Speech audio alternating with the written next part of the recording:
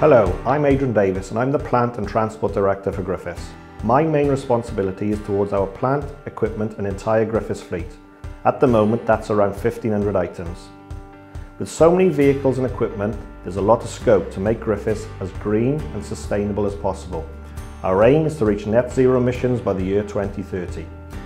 We're well on our way. 70% of our car fleet are now hybrid or electric. 50% of our plant run on a more environmentally friendly renewable fuel called HVO, and we're hoping that figure will be 100% by the end of the year.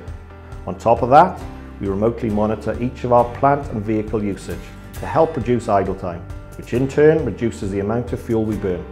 We're confident by the end of the year idle time can be reduced by as much as 40%, which we're all really proud of.